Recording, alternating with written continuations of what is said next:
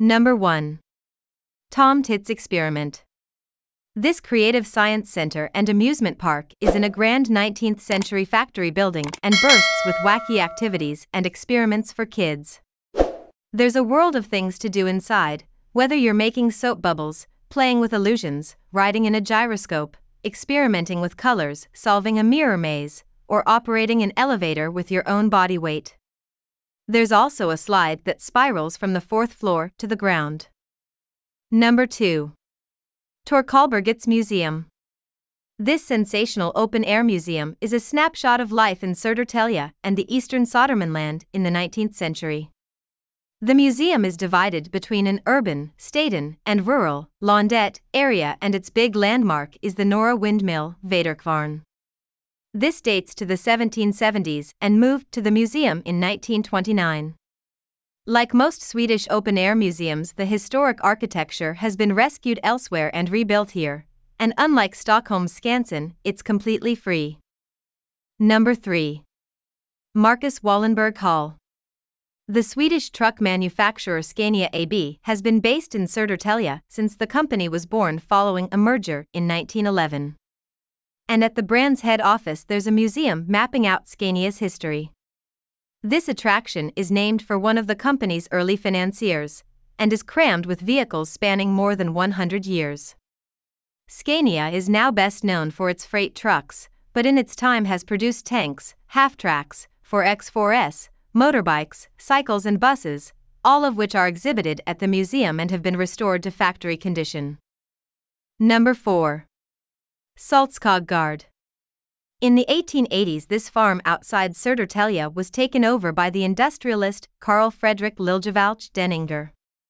Not just a successful businessman, Liljevalch was a philanthropist and art patron and turned the farm into a cultural meeting place.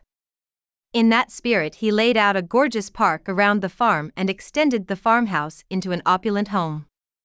The farmhouse was bought by the city in the 1960s and turned into a space for art exhibitions opening on Wednesdays, Saturdays, and Sundays. Number 5.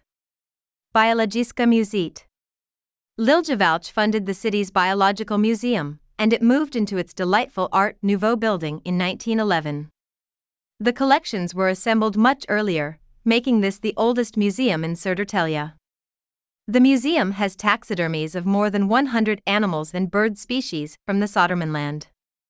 And while they may not be to everyone's taste, the Art Nouveau design adds a lot of charm. Number 7. Salem's Kirke.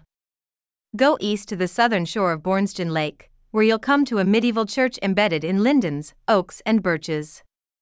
This solemn Romanesque edifice is from the 1100s, and the tower's architecture suggests it may have been used for a defensive purpose at some point. Inside, some of the church's fittings have been moved to Stockholm's Swedish History Museum for safekeeping, but there are still exciting things to be found. Number 6. Täljhus. If you need an idea for a stroll, you can venture out to the enigmatic ruins of a medieval castle beside the Södertälje Canal. Now, you might need to use your imagination to picture these bricks and stones as a fortress, but this site has proved very rich for archaeologists. That's because back in the mists of time battles took place right here. Among the artifacts recovered was the wreckage of a 14th century boat, arrowheads, horseshoes, and various pieces of armor. Number 8. Sankta Ragnhilds Kirke. At Sodertalje in the heart of Södertälje is a church begun around the same time, but has had a more eventful history.